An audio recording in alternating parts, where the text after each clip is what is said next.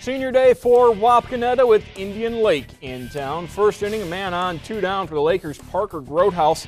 Flare into shallow right field is going to fall in. Alex Jacobs goes from first to third. He would later score on the back end of a double steal.